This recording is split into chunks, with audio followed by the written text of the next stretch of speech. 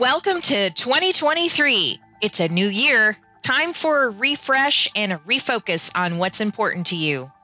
Ross and I want to take the opportunity to say mahalo. Thank you for your listenership as we continue to move forward in our powder coating journey, which is your powder coating journey. Have you learned anything new? Wow, I know I have and feel so much more confident. We're taking a break from the usual routine today to focus on new products, specifically job shop attachments that can increase your productivity and lower your frustration level. Joining me is Scott Coates from Coatingsbycoates. He's got some new products guaranteed to blow your mind. Get ready to level up your powder coating game.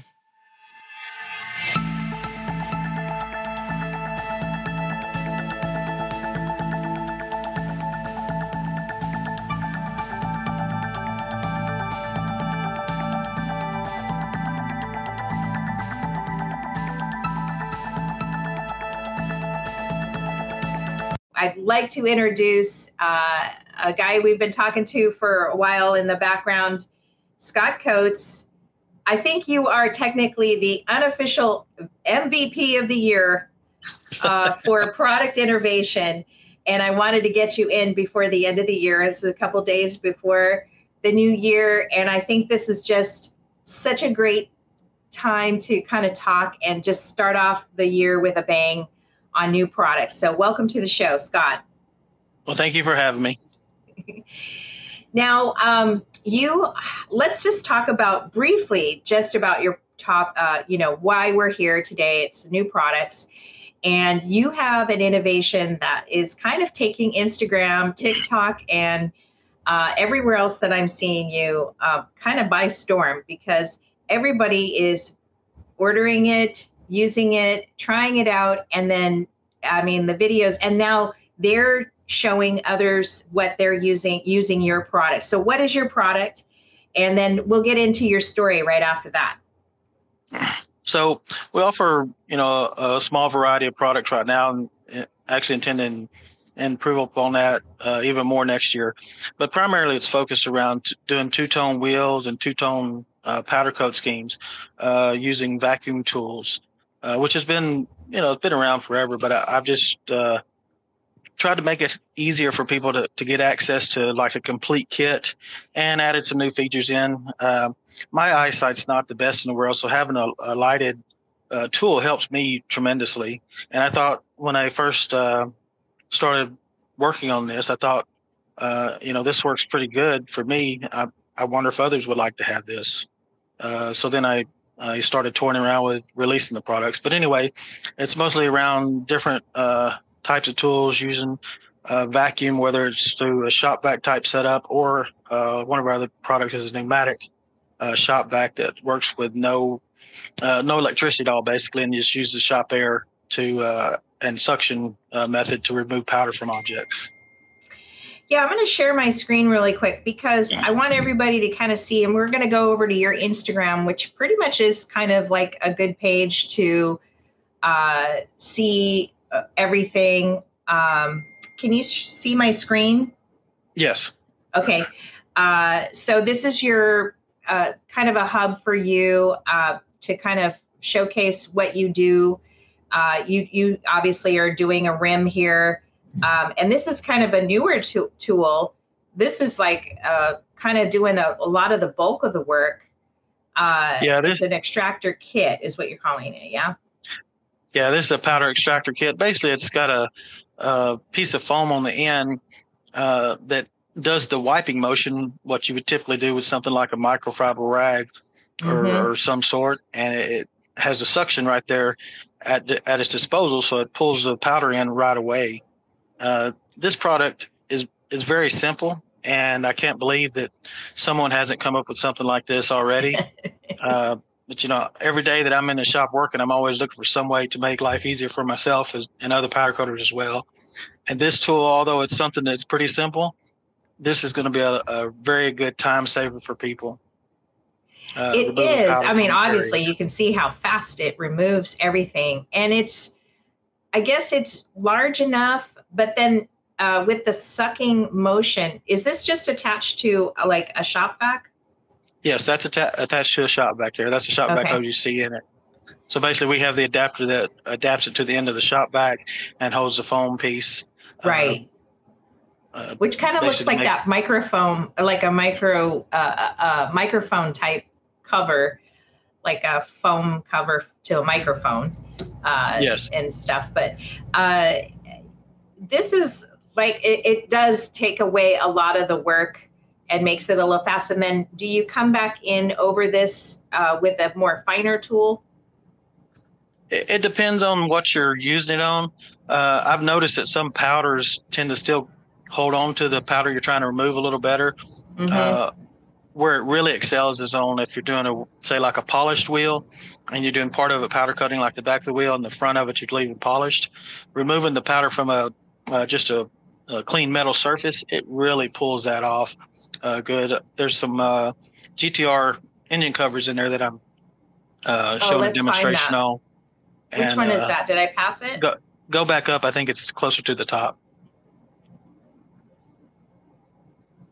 Okay, go back down over to the left. These? Oh. The second row on the left where it says powder extractor kit. There you go. That one. Okay. Yeah. Oh, yes. Yeah. Mm-hmm. This also shows off the small extractor, what we call the junior. Yeah. And then later in the video, it shows the bigger one being used. But on raw aluminum like that, it really pulls the powder off good and clean. Right. To where really you don't have to, as long as you can get into the corners and the cracks and crevices and get it all out, you really don't have to do anything afterwards. And I find it amazing that it actually, I mean, if you're careful, and I know you're kind of speeding up for video purposes, or posting purposes, but like, I think what's amazing about this tool is that unless you're actually going around to the front or the side of this object, it's really only just taking what's right in front of it, right? You know, and that's what you always have to worry about, like when you're doing these two-tone or powder extraction kind of situations, you know? Yeah, and that's the whole, theory behind this item and the flexible attachments that I have as well. So you're basically using the tool to wipe with, and the suction comes from a convenient location right by where you're wiping, so it pulls it off immediately. Yeah. It'll keep it from dropping on say the lip of the wheel or other areas where you don't want the powder to fall on, which is real common when you're trying to wipe it with your hand or other means. And this is another tool, right, that you have. That yellow thing there that you just saw is actually something you made to kind of house all these tools. So this is a lighted tool to really get in. This is brilliant because, everybody wants this two-tone look now, and it's hard to get into these less deeper, etched rims. Not everybody has the deeper weld rims or deeper lettering. So it's great to get this kind of, and it's all lighted and everything. How handy and convenient can that be? Yeah, there's another video where I literally showed me taking it out of the box and putting it to use in less than a minute. That's how convenient it is. Now that's really designed for doing small jobs, that are small, quick jobs where you don't want to have to deal with the hassle of dragging your shop back out and plugging it in and getting all your tools set up. You have that where it's convenient. You grab it, throw it on your booth wall wherever you're trying to work, and in less than a minute you're able to start removing powder in the desired area. And the first thing puts back up just as quick. Yeah.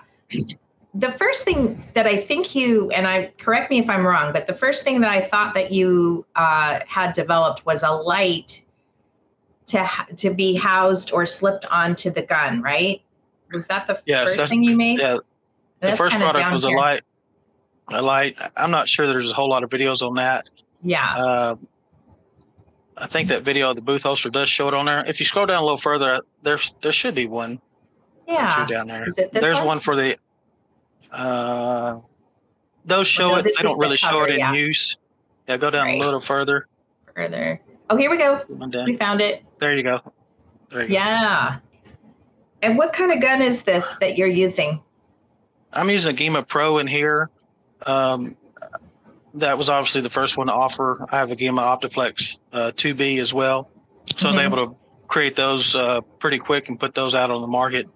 I've since gotten them for some of the older Gemas, the Cool Code Omega guns, some other Columbia guns as well, the Kremlin that's starting to catch traction and get a little popular, Sprint, Wagner gun, and some of the Gemas cross over to some of the copy guns, like the Colo and some of the other ones.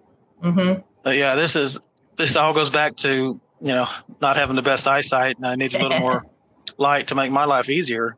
Right. And what it's hard to get across to people on something like this is if you have a light spot in one wheel on a set of wheels that you're doing, and you have to redo them. If this prevents that on one set of wheels, it's paid for itself. Because totally. then by the time you strip them, go through the whole process again and recoat them. So just having that extra light really save you on especially in the rim that you're doing, because look how deep the that inside edging is. Where you can easily miss that little crevice or Faraday area. You know what I mean? It's yeah, absolutely. It's easy, especially with so many on this rim. So this is actually a really excellent video to just kind of show you, because not all rims are easy to coat, yeah. So that's how I picked complex. up on you. And then looks like you've got one here for just regular spray gun. Yeah, that's for the Iwata LPH 80. That's a real popular gun that people use for Cerakote. Prismatic Powders actually sells it off their website. So believe it or not, that's actually the first light I put up for sale. Oh, really? Yeah, in a Cerakote group, because I was really, really happy with the way it worked out and thought, others might like that. Yeah. And I in parallel had the ones in the works for the powder coating guns as well, but that one was actually the first one to sell. Now, what's this? Or that was that's a booth. Okay. Yeah, that's a booth holster. If you've got your powder coating gun towards the front of your booth and you have a bar up towards the filters, and you're coating a lot of small parts on that bar rather than coating them on a rack, it's kind of cumbersome trying to hang on to the gun and move parts around or swap parts out on the rack. So, you have to run back to where your unit's at and put the gun back up.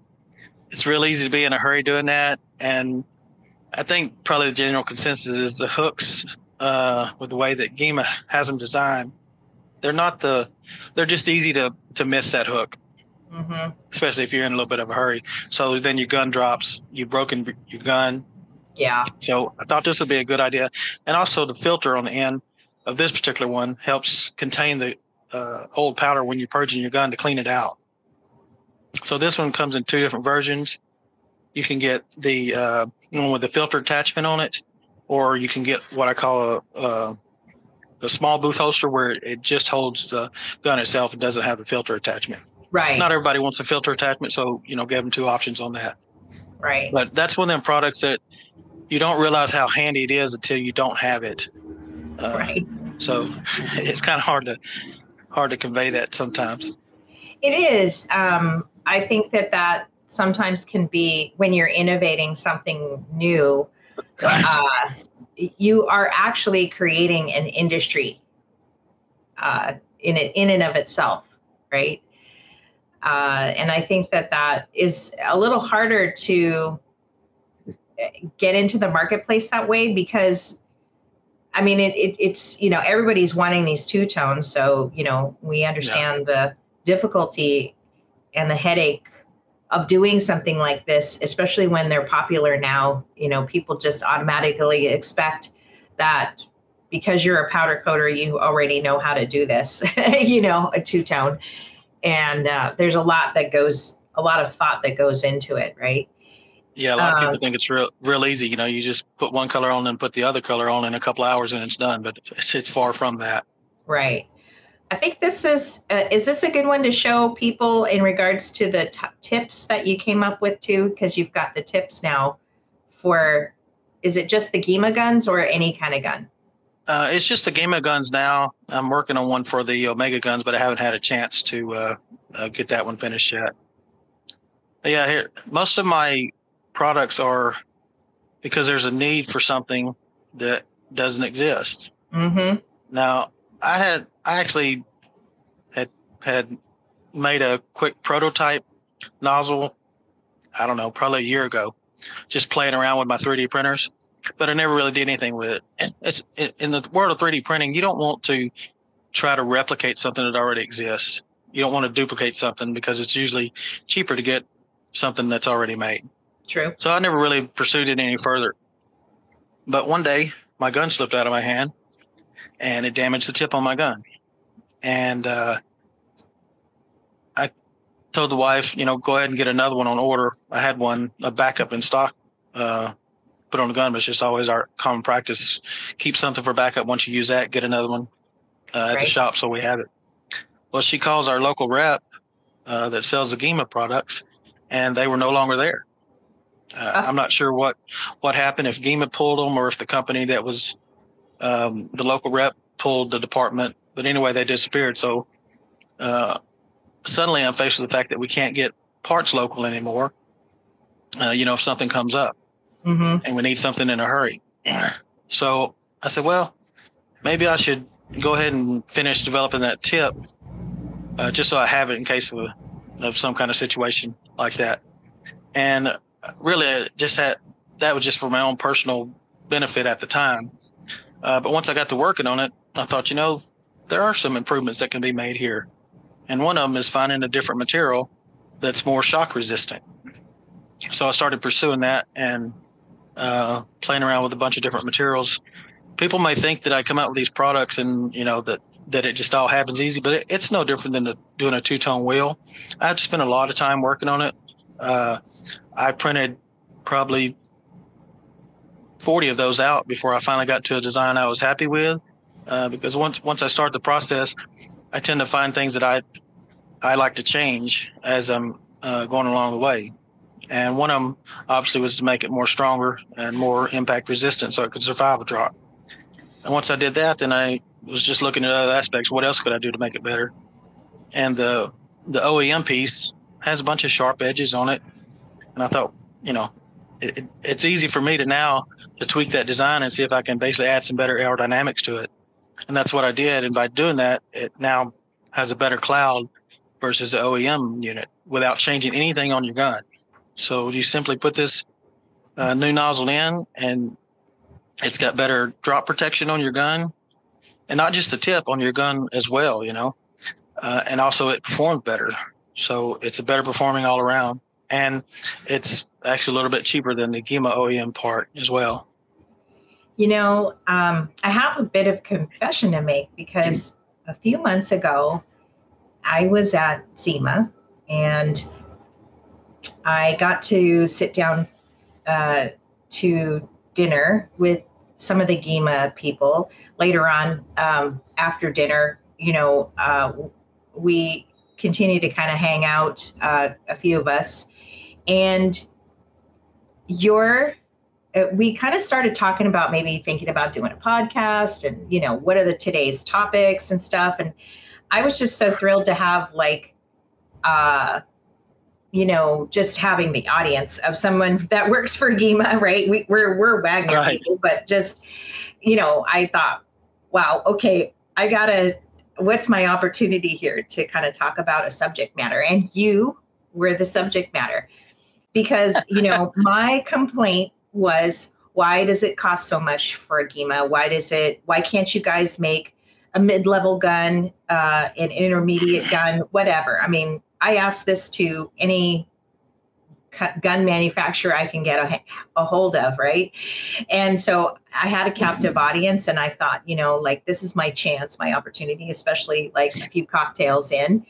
And I did show your, and they were the gentleman I was talking to was aware of your product. I don't know how aware he was, but he had seen the video before and stuff. And they do pay attention. I don't know if they hear us or listen to us as custom coders, but I think they are seeing us.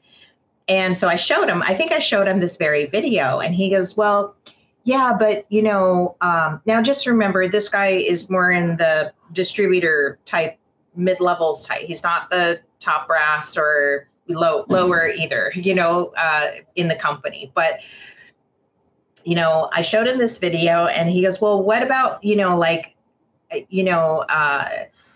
this is just some of the conversation or topics that they were coming up with, I guess, in watching your video, was like, well, what about, back ionization and this and that, and, all this stuff. Have you had any back ionization issues? And if you have, how have you resolved them? Obviously, this is a more rubbery type product because it's bouncing versus the plastic part or piece. Am I correct on that? Yes. There is, it just performs better than their nozzle all around. You can have back ionization with any gun, any nozzle, any powder, if you're not applying it correctly. Let's say that. But this one works better than the OEM nozzle. It's less back ionization. It has a better cloud. The better cloud creates less back ionization. And it also, as far as improvement goes, it's probably a 5% improvement. Maybe that's a little conservative number, but that's what I try to tell people. It's a 5%. It's not twice as good or anything like that. Right. You're really buying this because of the effect of dropping your gun, and you get a little bit of benefit out of it. But one thing I did notice that I have noticed about it is the wraparound effect that it has. So, you're shooting apart. Think of a bike frame, you're shooting a bike frame, and you go to the other side of that piece, and that powder has wrapped around better, considerably better, I think, than the OEM nozzle does. I'd say that's a good improvement. Yeah, definitely. And I'm not going to claim that I did anything based off any engineering background. It really is just pure luck that it performed better. Just looking at some basic things. Hey, you can improve the aerodynamics. Surely that should improve the overall performance of it. And it did.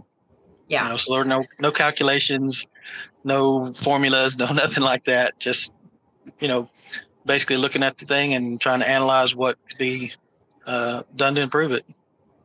Well, I think, you're being really humble here, Scott. I think when people see videos like this, I think they're probably getting more than 5% improvement on a part. And it's certainly worth the upgrade in seeing the videos and stuff like that. I don't know how much you charge. We can head over to your Etsy shop and stuff here towards the end of the video, but and podcast. But, I would say, judging by the comments, like, for instance, easy powder coating, take all my money. I'd say you're doing it better than about a 10%. You're probably doing more like 20, 25 at least, and stuff. But I think that, to me, I think that innovation is important always for our industry, no matter what level anybody is at.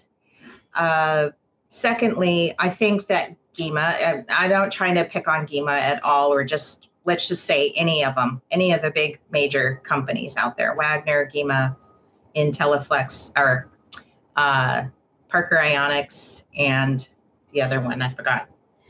I think they're so busy solving really, really big problems that they're not thinking of going back to any original piece that they've solved and try to solve it even better, right? Do you agree or disagree? Yeah, absolutely. I mean, not that they don't want to sell to the individuals like myself and many other custom coders. Their target market is really probably the big industrial shops, what's more important, selling one gun to one person or 100 guns to a big industrial shop, Right. But, the point you made earlier about how this tip actually wraps the powder around to the other side, that actually is kind of significant, even as a simple statement, because now you're saving powder. And anytime that they can save the manufacturer powder or any other kind of, waste, shortage, whatever kind of problem, that's a significant problem to solve, no matter how small it is. Definitely. Because we all know that the little bits that get fallen on the floor or thrown away can actually add up to thousands of dollars. Definitely. Yeah. Okay. Well, I wanted to say one thing about this tip. So when I first started using it, like I said, the main priority was to make sure that it was more impact resistant. And I started spraying with it, and I thought to myself, is this thing actually working better? Because, like I said, there was no engineering background behind it. It was just me, trying some different things. So I was actually, questioning myself at first. And after using it for a couple of weeks, I knew for certain that it was.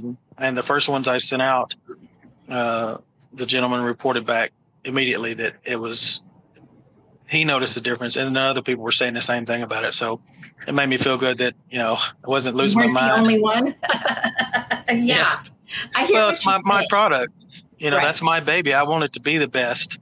Right. And I was just hoping that I wasn't trying to read it too much into it. But clearly, believe the hype, believe your own hype, basically. Yeah. For the most part, and I've interviewed quite a few custom coders, but we're custom coders ourselves. It's like, for the most part, it seems like custom coders are a pretty humble type to begin with, right? And it's not because you don't start off being humble, but it's just the industry humbles you when they have to redo something 15 times or put it back in the stripper tank or whatever. I mean, the industry itself can humble you. So you have to be a humble person to begin with in order to survive, and, don't count your chickens before they're hatched. Yeah, absolutely. This could be you can be having a fantastic day one minute and just completely destroy the next minute. Cody. I think that in itself is a good topic for a podcast alone. Probably so. But I like the way, I think that's what makes, and when I imagine you doing this, right, it's and then coming up with these videos and everything like that, I imagine you're in this secret lab somewhere deep in your basement or whatever. Okay. But I think it's really cool that you are able to take the, you have this thing that you do, this lab, let's just call it Scott's lab, and you're able to kind of just get real intimate with the part that you're working with and perfect it that way. And you're doing it through experimentation. You're doing it through, scalability, right? You're not getting too deep into it. You're testing it and then getting feedback from, your audience or your buyers, and then improving on that. I think that's awesome. And that's the way to scale. That's how tech scales, right? If you're doing an app or something like that, that's the whole, what is it called? The business model for tech people. I'm trying to think of the name of it right now and it's escaped me, but that's how they do it. Yeah. So I think that's great. Do you have a secret lab? I do have a room set up that is, some people might call it the man cave. I don't really call it that because it's filled with a computer and a desk and 3D printers and laser machine and a few other toys. But I do have a room dedicated to it. I didn't initially, because it wasn't at the point I'm at now with it, but eventually I've taken over one of our spare bedrooms, and that's my sanctuary, if you will. A lot of people, they go home and they want to forget work, and not necessarily a powder coater. I'm talking about a person in general, might work a regular 9-to-5 job, and they want to forget about work. They want to go watch TV, go hang out with friends or whatever. I'm not like that. I hardly watch any TV. If I'm doing something, I want to be doing something to improve myself or my means to put food on the table or whatever you want to call it. I'm just not a person that sits around and watches much TV. Never really have been.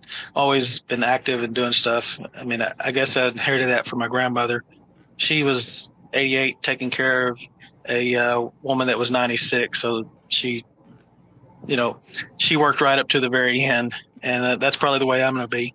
And I'm fine with that. And I'm fine with people that want to have time off and enjoy themselves. Some days I wish I could be like that too, but it's just, for some reason, it's hard for me to do that. My mind never stops. Some of my ideas have come in the middle of the night.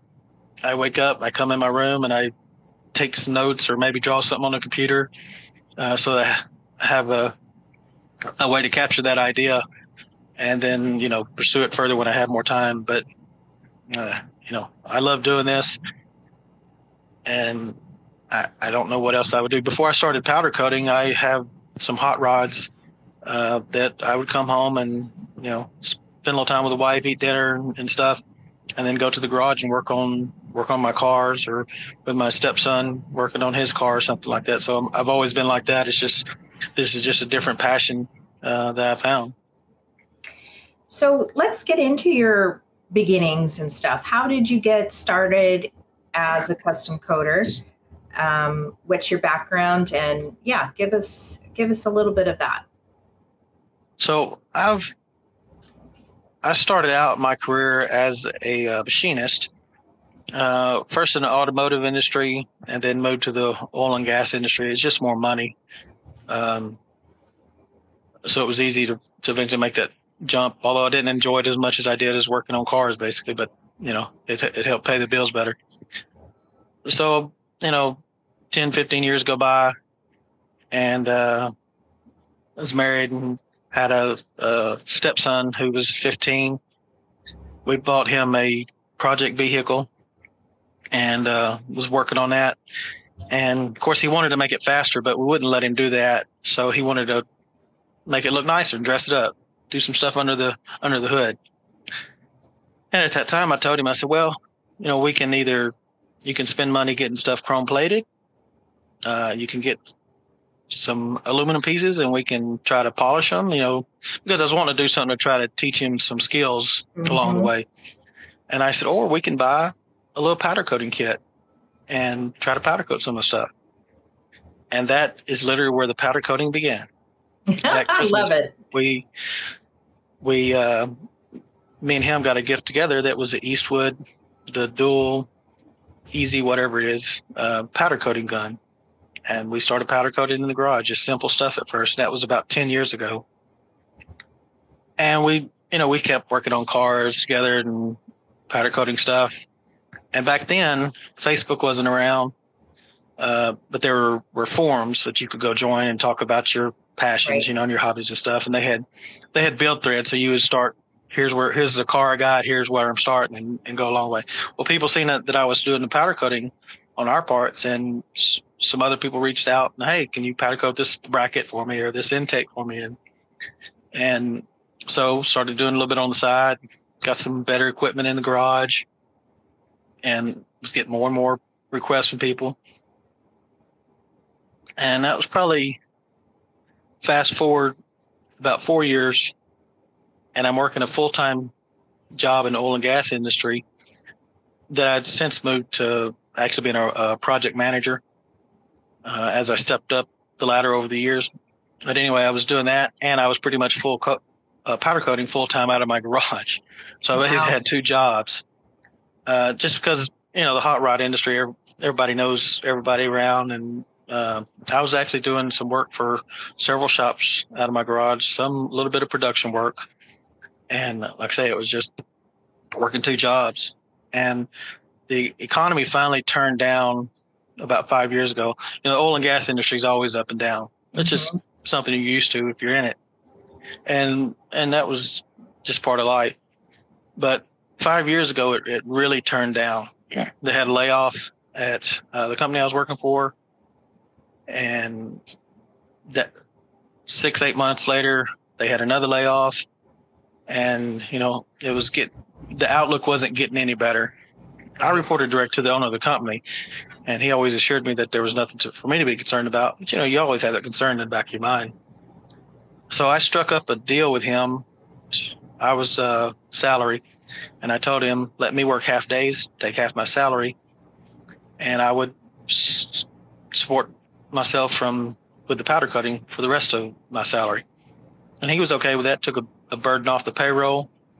I committed to, you know, fulfilling my responsibilities that I needed to at work, even if it was after hours, after I would leave. I'd basically leave at lunchtime. And like I said, I reported directly to the owner of the company. We had a good relationship. So did that for about 6 months, and just was driving from our shop to one of the other shops and noticed there was a vacant building that had some warehouse spaces for lease, and just stopped in there and talked to them, and it all seemed to be a good fit. Talked to the wife and told her, I think this is time. And a little over 5 years ago, we made the plunge and went full time. And, you know, haven't really looked back since. It was very interesting because the weekend that we moved in, the weekend before we moved in, Hurricane Harvey decided to come through Houston. So I wasn't sure if we were going to have a shop to move into. I wasn't sure if we were going to have a house to live in, or anything, you know. But it all worked out. The shop was fine. The house was fine. Transition, you know, had to work my butt off. Not going to lie about that, but you know, here we are 5 years later and still going strong. Very lucky that we have a good customer base. We do a lot of work for shops. And although I pretty much say we're closed to the public, we still take in a few things here and there, but pretty much closed to the public. Mm-hmm. Don't have to do any selling. Don't have to do anything. The work just comes in, you know, one job at a time, I guess. Yeah. And it's mostly automotive that you're doing, right? Yes, it's strictly automotive. It's probably 95% automotive. We get some other stuff in from time to time. Mm-hmm. But and how big is your shop? Mostly wheels. We got a 5,000 square foot shop. We started out with 2,500 square foot, and 2 years ago, we moved. The tenant beside us moved out, so we took over their shop as well. Yeah. Well, 5,000 square feet now. That's awesome. So tell me more about this. I'm interested in 3D printing myself, not for myself, but just the process itself. How did you get into that? Did you have some background because of the engineering and the other jobs, yes, or how did that work? And what system do you use? And then materials, like, I don't know how it works. So as I mentioned, I started out as a machinist. I eventually taught myself how to use AutoCAD, which is a CAD program, and it was just 2D back in that time. Taught myself how to use that. Happened to get a job at a basically engineering R&D type firm that produced products, but a lot of their work was R&D stuff. Got real close with the owner there. He eventually pulled me into doing designing and CAD work and running the CAD department. In 1999, me and him worked on a project together that he filed for U.S. patent for. So we were co-inventors on the patent. It was through the company, so it's all paid for by the company. It was a piece of oil field equipment. Nothing significant to most people, but you know, I was pretty proud of it. Still pretty proud of it. Anyway, got more into management. Still did. I had such a strong background with CNC. I was always basically involved in the machining and building of our products a lot. So eventually left there. 5 years worked at another company, 5 years worked at another company, but always the same engineering type, basically solving problems is what we did. Mm-hmm. And that kind of mentality for the last 20 years, it's just never changed. So everything I look at, I'm always solving a problem with it, trying to make improvements. And so anyway, the 3D printing, since I had the machining background, the engineering background, all that just came natural. It's just a different type of machine that we're using. So the 3D printers, you can get into them very inexpensively, as little as $100.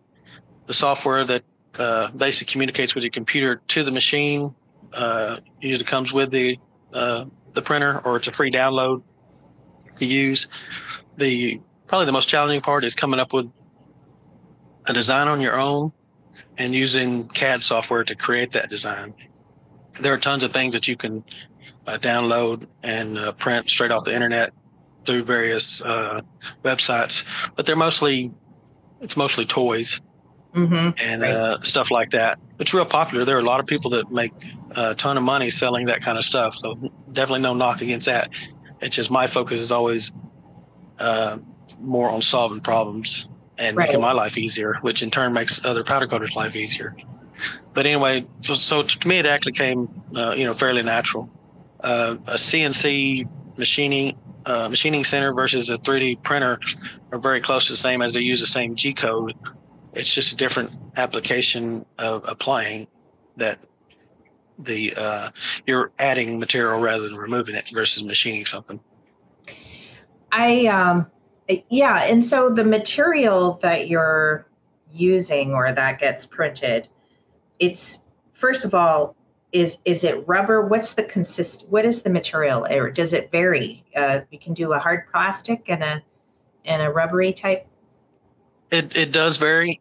Generally speaking, most of them are what you'd consider just a hard plastic.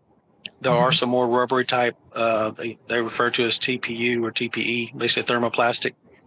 And there are some really rubbery materials. There's even machines that can print silicone rubber. They're mostly used in the medical industry, and they are definitely higher in the range of pricing. There's also metal 3D printers that can print metal. A good friend of mine started a business doing metal 3D printers. And, to put things in perspective, I think a machine to basically produce something that would fit in the palm of your hand was about $100,000 at the time. That was 3 or 4 years ago. So, that's out of reach for a lot of people. But the technology is getting there where that's getting more in reach for people. I'm really interested in the silicone 3D printing machines because, we use silicone plugs, and I see a bunch of opportunity there for silicone masking products. But it's hard to know when the price is going to come down where it's feasible to jump into that. Yeah, Ross and I had a conversation with you about you the other day, because I had just set up the interview, or was about to, with you. And, I explained, I think I saw it in a chat, that you were talking about doing the valve cover backs and just customizing every single one of them, or having a program that could do that and stuff.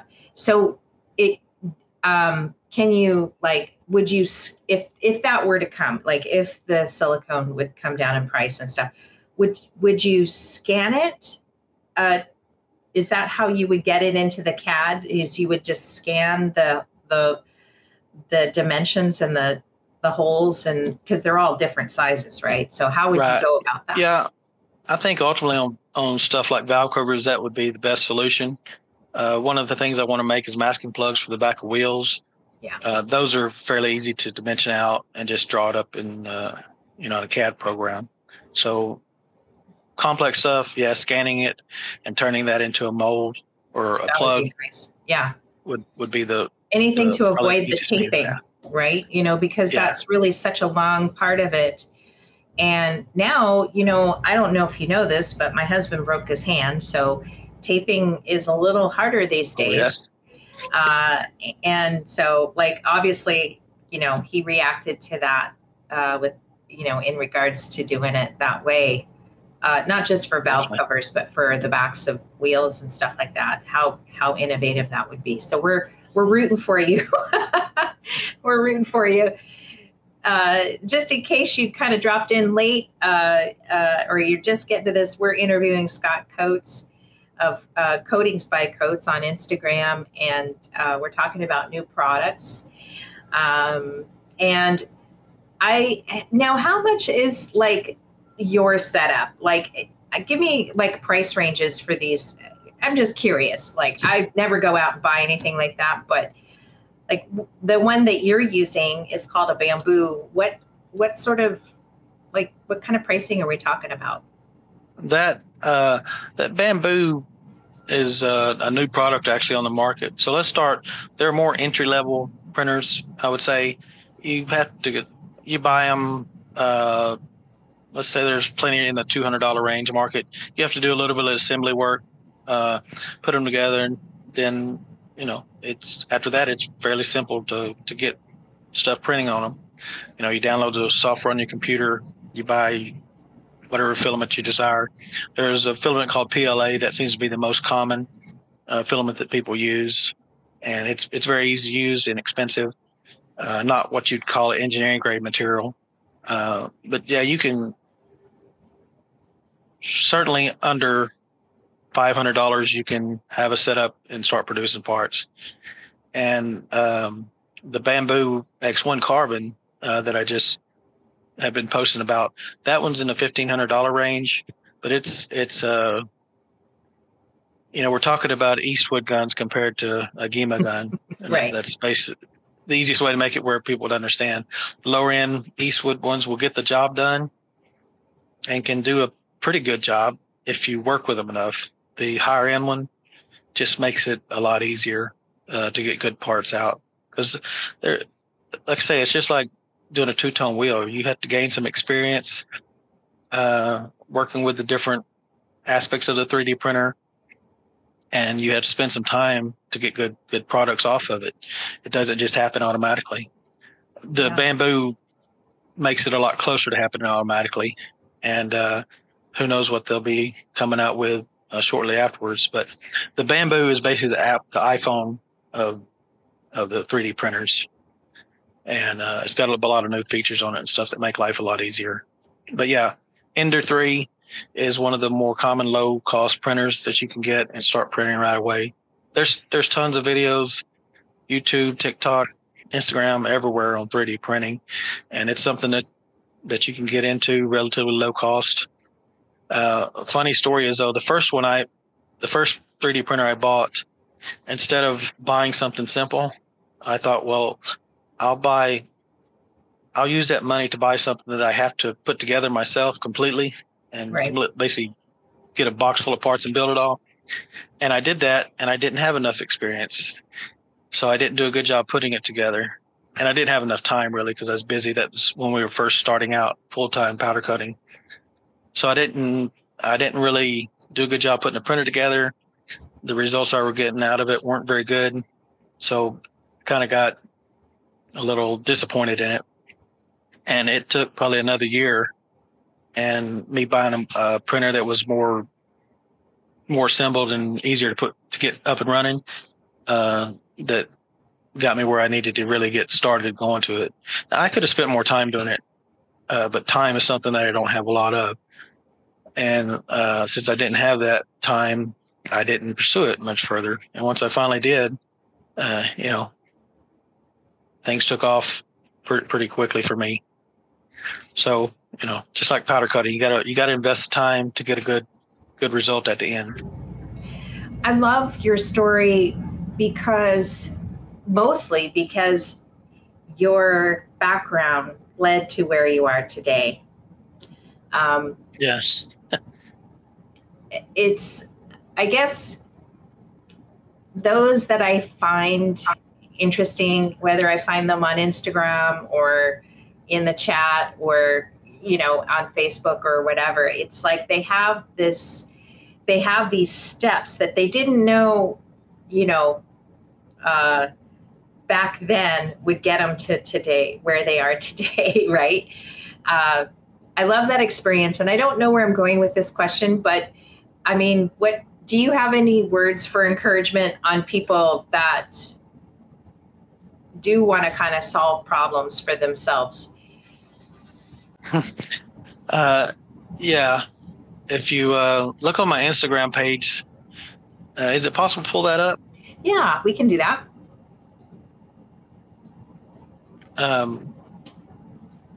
The one thing is never give up. There's a True. So scroll back up towards the top. Let me see this.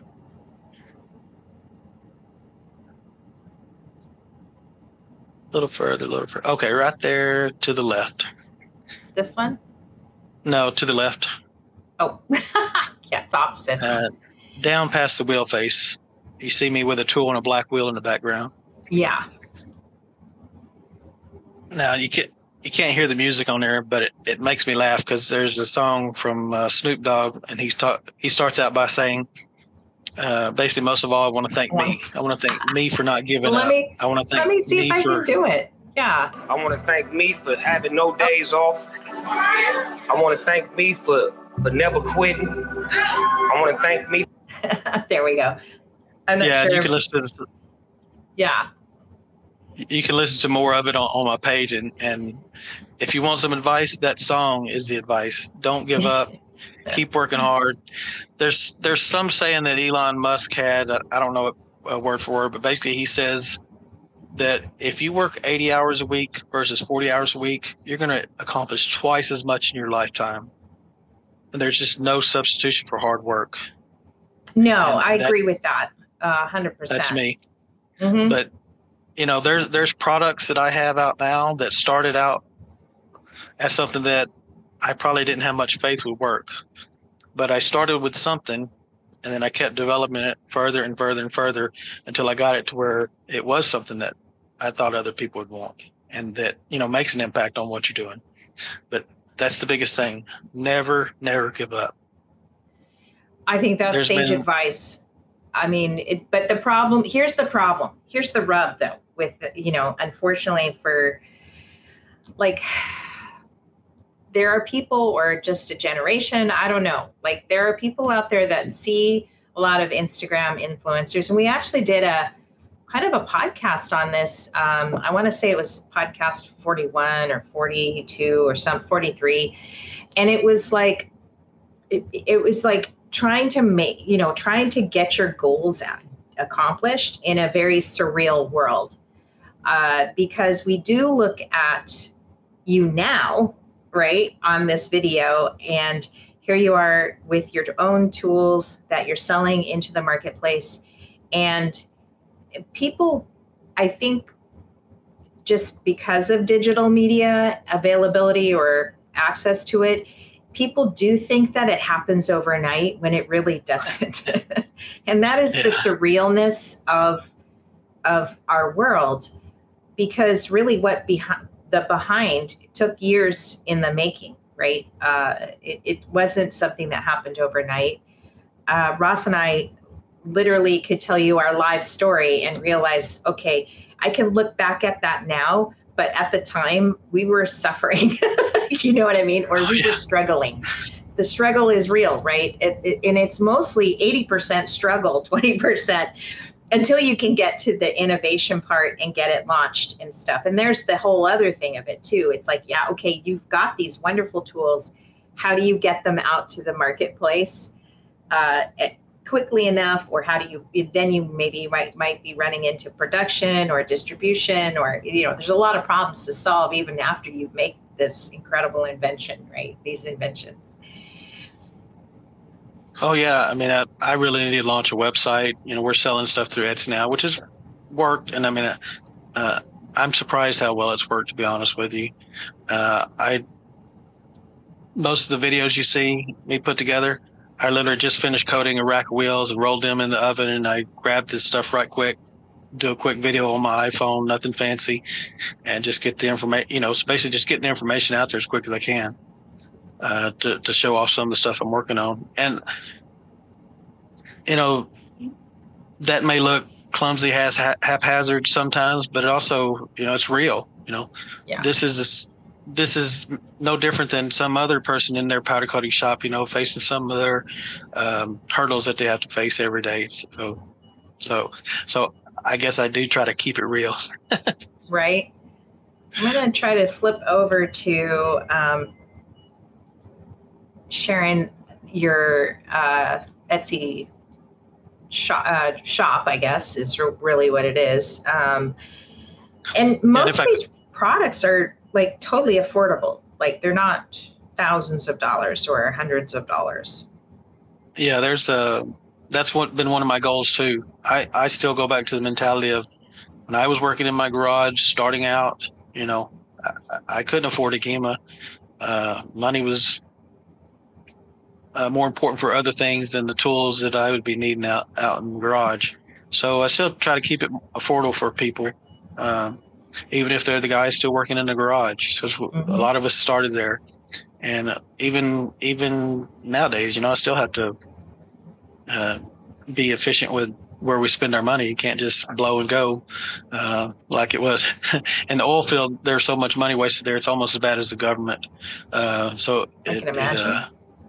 I try to be, like I say, very conscious of what other people can afford.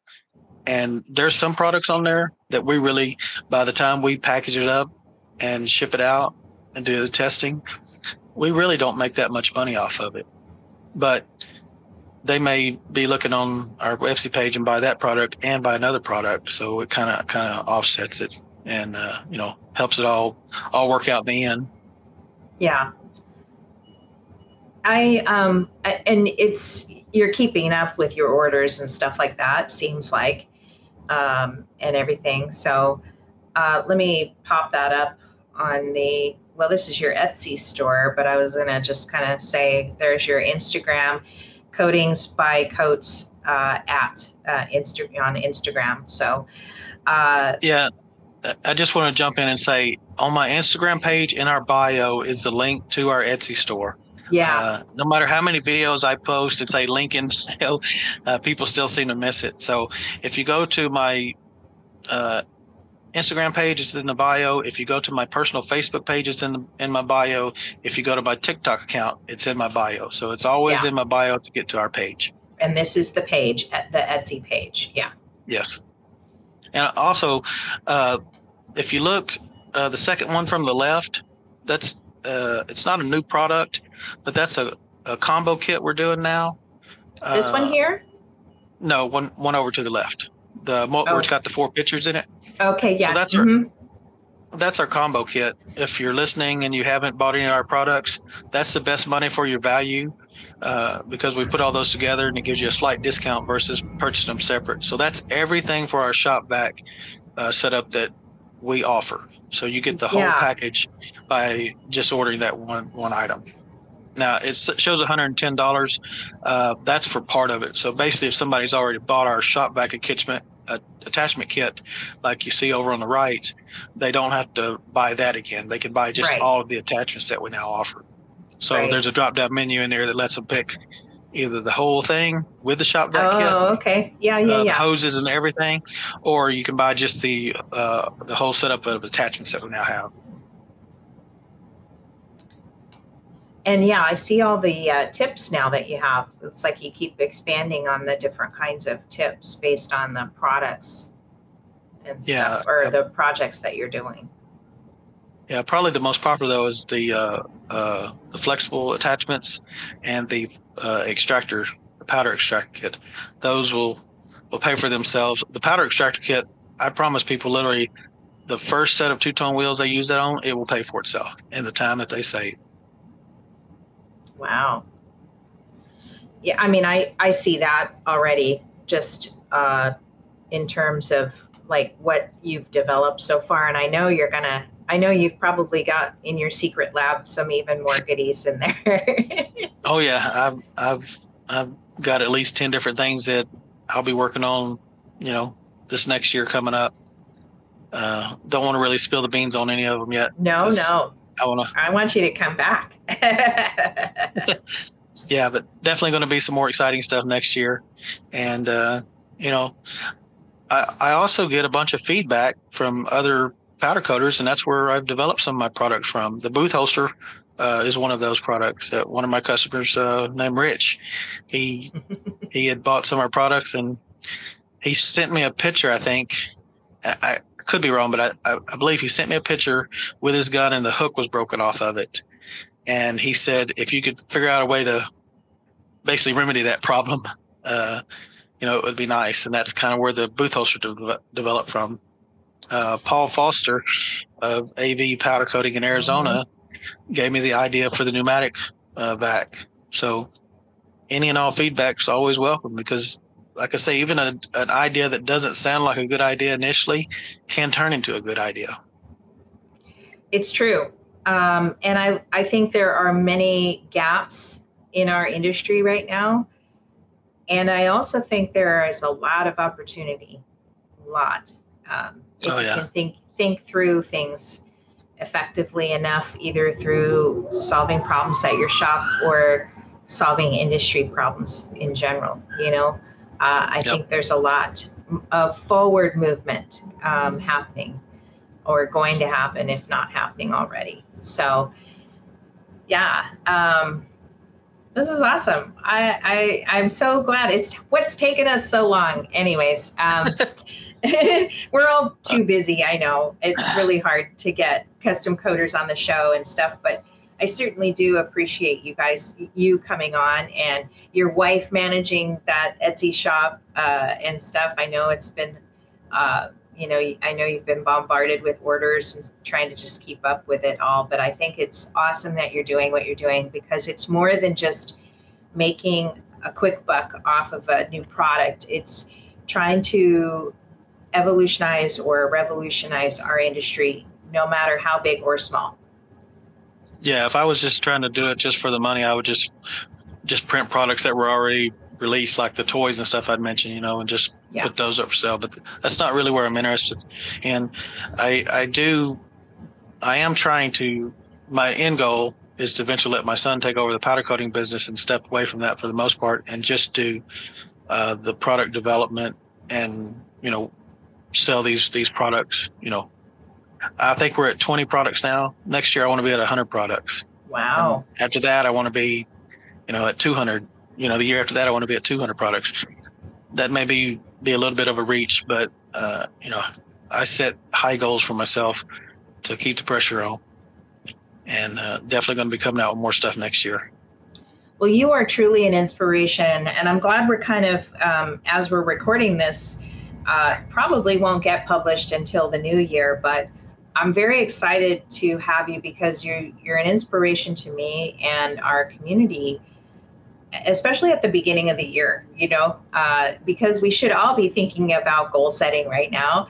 And I'm happy that you are talking, and you have some really big goals that you want to achieve. It's not easy to hand over your custom coating shop that you've worked hard at to a family member or a new person. I mean, we've just hired someone new that we're hoping to kind of foster and, develop into someone that could be that person, like your son, maybe in the future. And so it's not easy to kind of let that go, or know, or have things in place that give you assurance that if you do step away, it's not all going to come falling down. Yeah, I'm going to make sure that doesn't happen. I'll stick around with it as long as I can. I'm going to make sure he has every possible opportunity to succeed, when the time comes. Well, I'll tell you, that's a show in and of itself right there, Scott. So we'd love to have you come back and talk about that, as well as your other new products and everything. So thanks again so much for making time. I know it's Christmas time, a holiday time for all of us, and I really appreciate the time that you do have, because you could be spending it, doing something else right now. Well, not a problem at all. I'm sorry that it's taking this long, but I think when we first started talking, I really didn't have as many products out as I would have liked to have had, and I felt my time was best working on getting more out there for everyone. And now, like I say, we've got 20 products out there, and it's moving along at a good pace. And I want to say thank you to all of my customers and y'all have just been great. The feedback, I get some funny responses and tags and Instagram and TikTok and Facebook that really make me laugh someday with the comments, and really people just don't realize how much that means to me. One gentleman in particular, he did one of the screen shares on TikTok where he's just pulling his wallet out and throwing money at the camera, for our products. And that just made my day. That was when I released the pneumatic vac. So that was pretty overwhelming, with emotions on stuff like that. So I do appreciate everybody and all the customers. And we do everything we can to make sure, if things do happen with our products, we've had some get damaged during shipping, and we do everything within our power to make it not just right, to make it better than right. And we'll continue to always do that. That's the same way I run my powder coating business, and that's the same way that I'm running my Etsy business too. Awesome. I love it. Well, thanks for joining us today, and we're certainly going to have you back on again because you've been a pleasure, and it's so good to know your story. We're interviewing Scott Coates at Instagram, Coatingsbycoates, and in his Instagram profile is a link to his shop. He sells new products that and attachments that go to either helping you do two-tone wheels a little easier, or etching out and doing different colored tones on the lettering on wheels, and just vacuum them off all that extra powder that you don't need when you're powder coating. So thanks so much for joining us today, and have a beautiful day. All right. Thank you.